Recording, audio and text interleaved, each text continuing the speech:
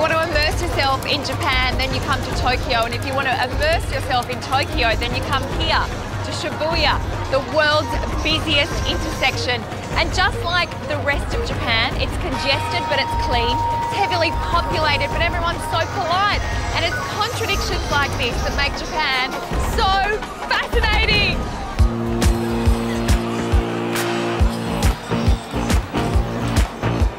24/7, this intersection is the buzzing hub of Tokyo, one of the most densely populated cities on Earth. And Shibuya is a snapshot of the Tokyo you expect to see, with its big crowds, billboards and bright lights. But, as we're about to discover, there is so much more, both to this city and this incredible country.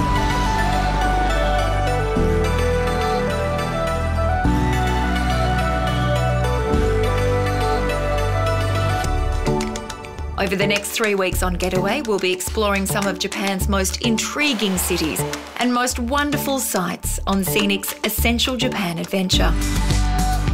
From the awe-inspiring Mount Fuji through to the ancient capitals of Kyoto and Nara, the historic city of Hiroshima and the beauty of Miyajima Island.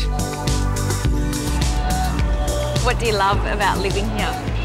I really like the energy of Tokyo. You might have seen some girls in a funky fashion. I've seen the funky girls. We do have very new stuff, but at the same time we have very traditional, beautiful temples and shrines, and I really like this mixture of old tradition and the new culture. It is lovely to see the parks and the nature and how much you cherish nature, but then also the backdrop of the skyscrapers. It's an interesting juxtaposition. Tokyo is split up into over 40 distinct districts, or wards as the locals call them. From the bright and bustling streets of Shibuya to the old town ambience of neighbourhoods like Yanaka. I'm liking Yanaka. Like it? Yes. It's nice, right? It is. It's very quiet, even though it's right in the middle of a city that has 34 million people. Yeah, because the streets are very small, so there aren't so many cars in the pedestrian-friendly area. Toshio tells me Yanaka is reminiscent of the Tokyo of decades past. This area kind of reminds me of my childhood. Oh, gonna get nostalgic. Yeah, see, like an old shop like this. Oh, yes. Rice cracker shop. So, I mean, obviously in Japan there are lots of convenience stores, as there are around the world, but how nice to have something that's original. Yeah, it's nice, right? Come on, I'll shout you some rice crackers. You're going to have to do the ordering. Oh, okay. I don't speak Japanese.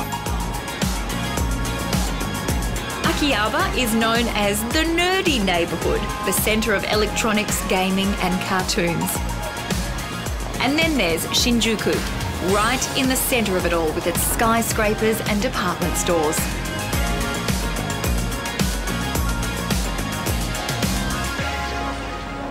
It's great to be part of a bustling city, but it's also really lovely to step back and just enjoy it from afar, and that's what we're doing tonight.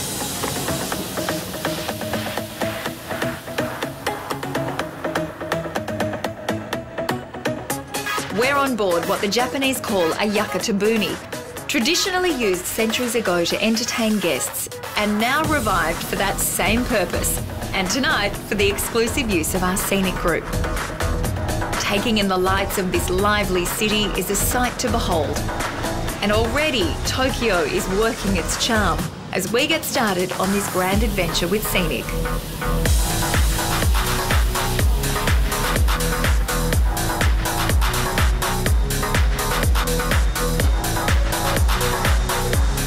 I've really enjoyed it. The city is so clean, everything is precision driven. I can't believe it. For the Tokyo Olympics coming up in 2020, they're really running the right way. While the lights steal the show above deck, below deck, it's another story.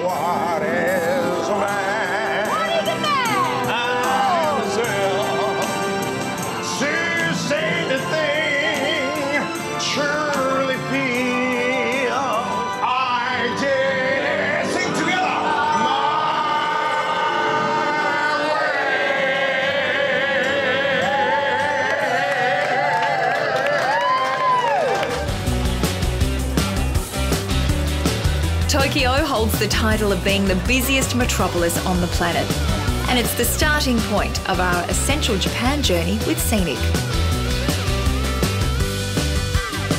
Soaring high above the city is the Sky Tree Tower, Tokyo's tallest building and its landmark attraction.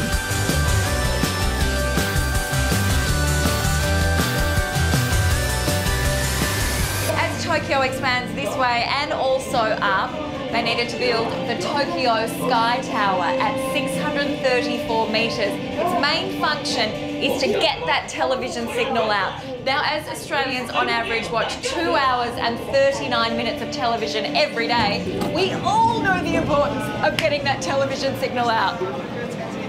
Hello. There's 2 levels of observation decks and endless views. It's from this height that you get a true sense of the size of Tokyo with its population of 13 million. If you include the outlying areas, it's a total of 34 million people. You can see little shrines dotted in next to the skyscrapers. It's constantly changing landscape, and I'm sure if I came here in 6 months' time, it would be different again.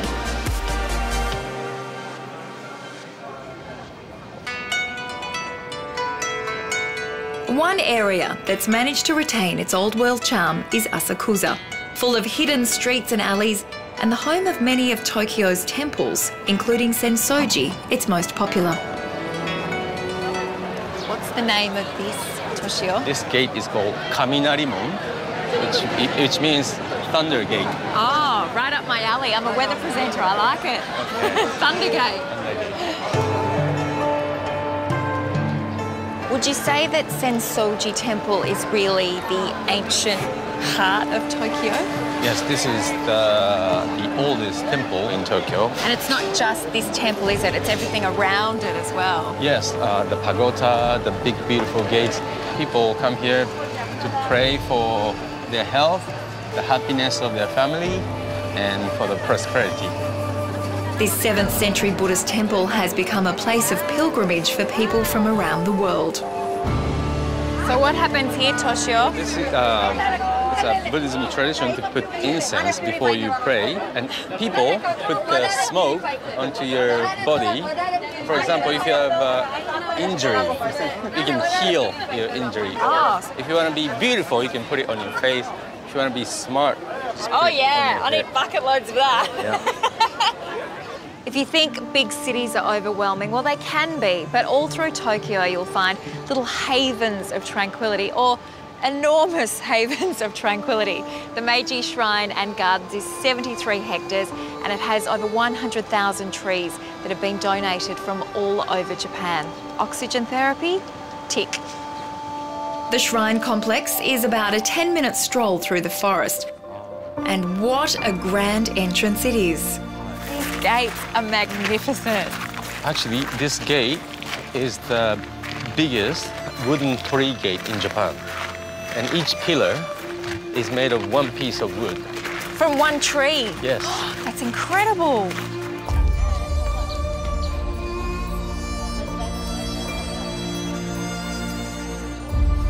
These little pockets of calm are a welcome relief in this busy city, and many of Tokyo's gardens are designed in the traditional Japanese style, with ponds, bridges, and even quaint little tea houses. One thing I can guarantee about this city of contradictions is that there is nowhere on earth quite like it. It's a city that moves to the beat of its own drum.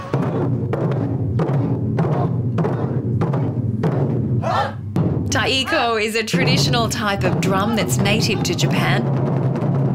And my fellow Scenic guests and I are getting in touch with our inner musician today and feeling the rhythm, or at least trying to.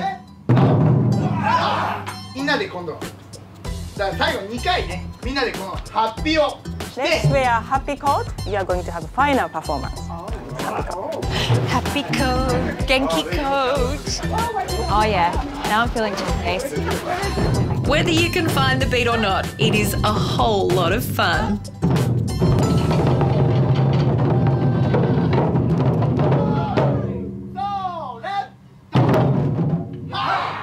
But seeing master drummer Ken in action is the real highlight of the afternoon.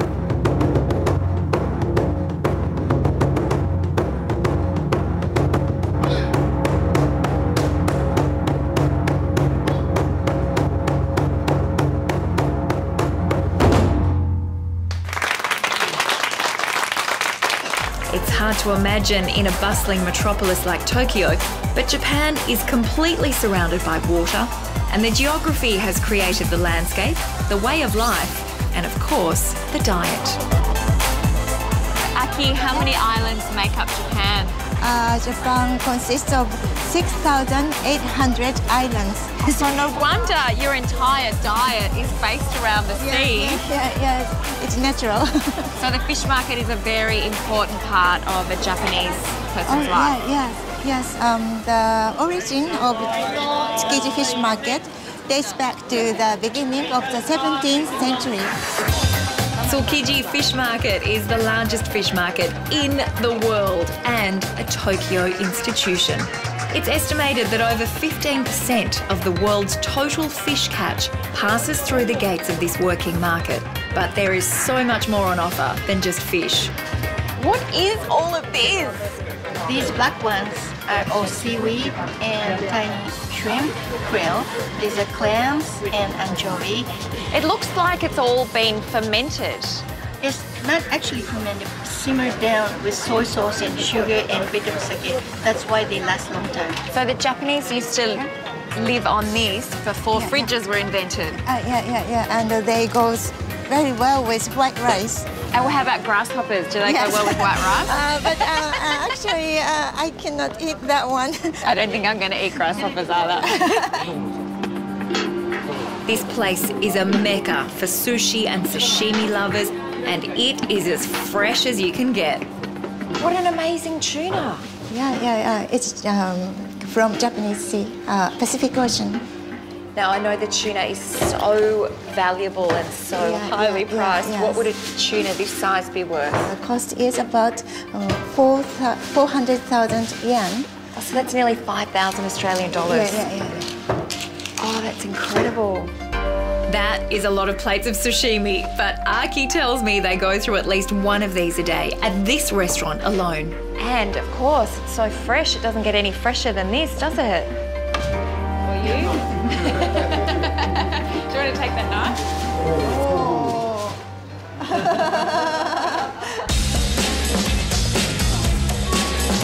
One word of advice: if you're planning a visit to Tokyo Fish Market, you must keep an open mind. What is that? These are sea urchin. Sea urchin? Roast sea urchin.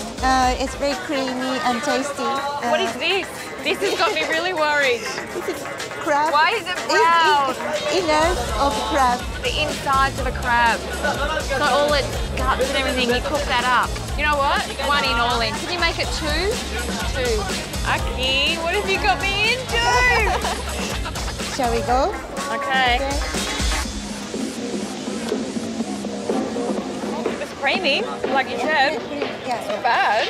I can tick that off my bucket list. Yeah. There's no doubt some Japanese cuisine is an acquired taste, but sushi is always a winner.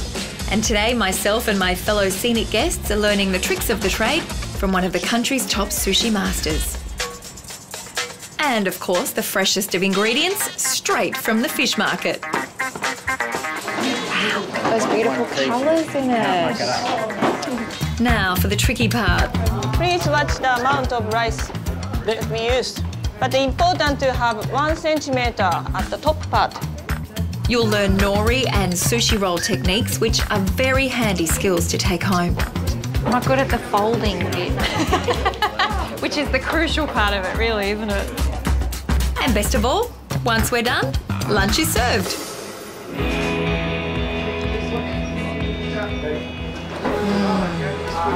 It's really good.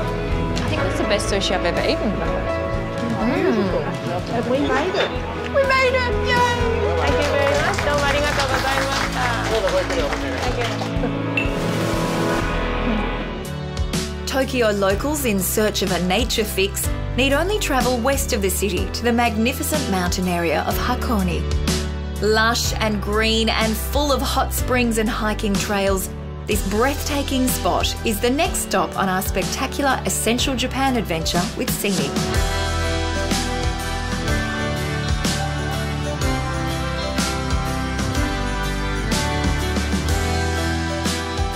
Hakoni's natural beauty is only enhanced by its open-air museum, a spectacular display of around 120 modern and contemporary sculptures from around the world. Its other big attraction is Mount Hakone, which erupted around 3,000 years ago, leaving a crater now known as Owakadani.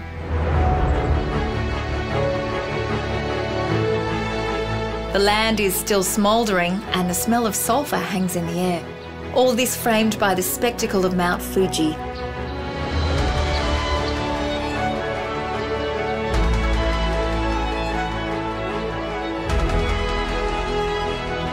But while Mount Fuji looms large, there's another much smaller and smellier attraction that brings the crowds here. So these are the famous black eggs, Amy? Yeah, these are very famous. What do they do? Yeah, if you eat one black egg, Yes. you can increase your lifespan by 7 years. So there's 5 in there, so I'm going to live another 35 years. What makes these eggs black? Is it the sulphur? Yeah, people said the sulfur in the onsen hot spring and iron in the shell make bond together and make this surface black. So they cook it here. Yeah, one pond over there in front of the hut. Here's to an extra 7 years. Yeah. Oh!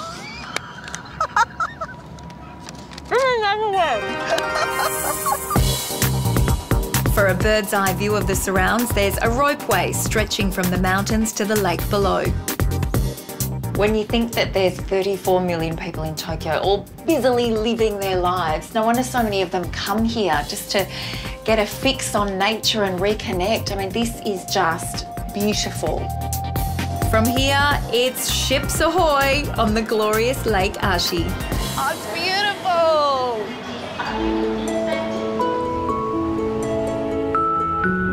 Can you tell me about the history of Lake Ashi? Lake Ashi is made by volcano activities just about 3,000 years ago.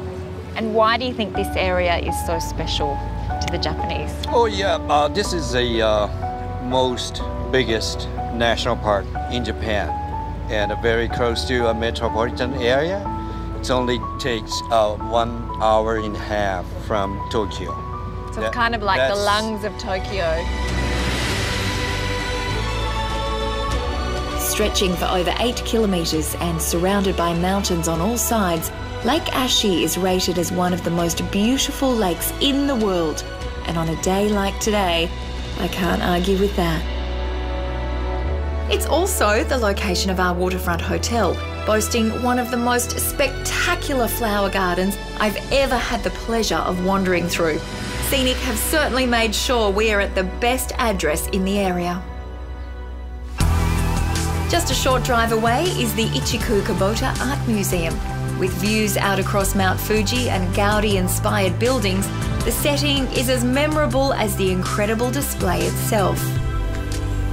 The artist Ichiku Kubota was 20 years old when he was at a museum and discovered this ancient art form. Well, he fell in love with it and he spent the rest of his days recreating it for these beautiful kimonos. This one's my favourite because I love the cherry blossoms in Japan. Each kimono has a story to tell, and each piece took several months of painstakingly detailed work to complete.